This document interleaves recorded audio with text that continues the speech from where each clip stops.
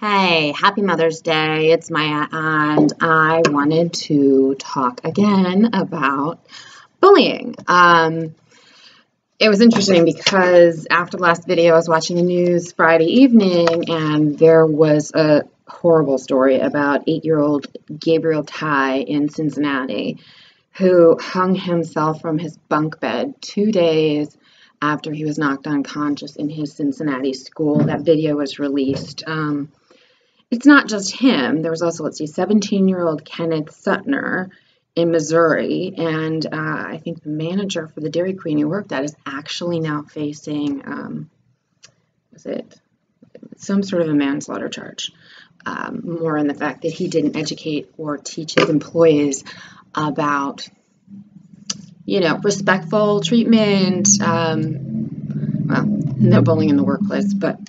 And then there's 17-year-old Brandy Vella in Texas, and she was bullied for her weight. So those are just 3 of them. There's a whole page on Wiki about suicides that are directly correlated or believed to be correlated with bullying. So, yeah, that is exactly why I wanted to share the story and exactly why I am grateful that one of my daughter's friends parents called the school principal to tell him about her text message.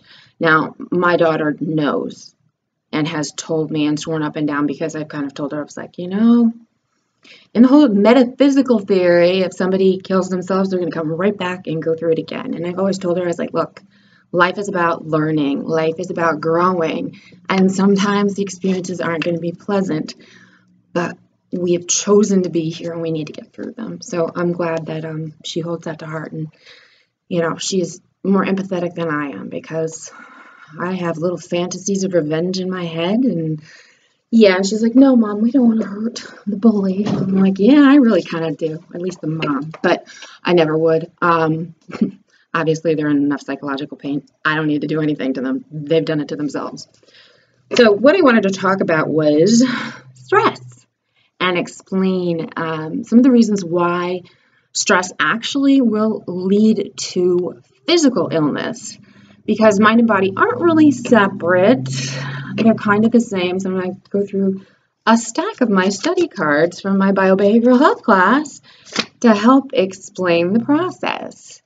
So that might be a little bit of a longer video, so that'll be coming up soon. But for an update on the situation, the Delaware Attorney General, Matt Denn, asked for me to email him. We emailed him. He's reviewing the file with his office.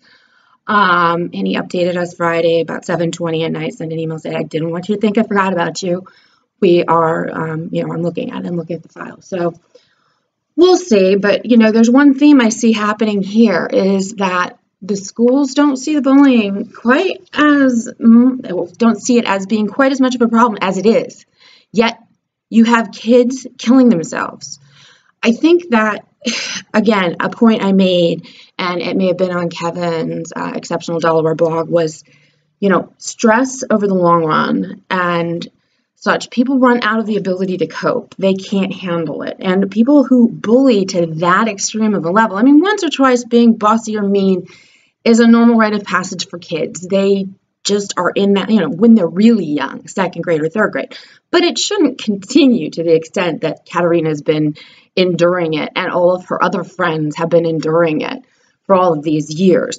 So, it's nice that the school wants to believe that every kid is good and can be good. But the reality is this: after a certain period of time, whatever was causing the child to be a bully will continue to cause that child to be a bully, and they will run out of coping mechanisms.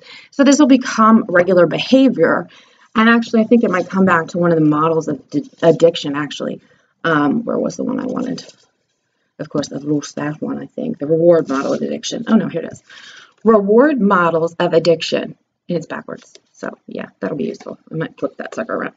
Overstimulation of the reward centers of the brain lead to repeated and sometimes obsessive desire for continued stimulation. So if somebody feels badly about themselves and they feel better by demeaning, degrading, hurting someone else, so let's see, they feel good, So they're going to continue to do the same thing. So it becomes a learned behavior, and addiction and it is a psychological dependency. They can't stop doing it. They cannot stop doing it. They do not feel good about themselves. The only way they do is by making someone else feel bad about themselves. So why do we keep thinking that these people will change? It's like any other addict. When they say, I won't touch it, I won't do it, it doesn't bother me, what happens when they start to go through withdrawal? So it's time to stop saying, oh, they're good kids, we've warned them, they won't do it. Really? What do drug addicts do? Same thing. Addiction doesn't have to be drugs or chemicals. Addiction can be processed, computers, phones. Addiction can be behavior, the way that we feel. Some people are flirts. They love to flirt because they like the feeling of flirting and the attention, but they don't want it to go any further. You know, there's psychological basis for all of these things. So principles.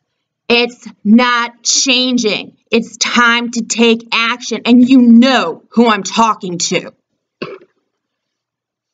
Actually, a lot of them. Thank you. More to follow with the cards.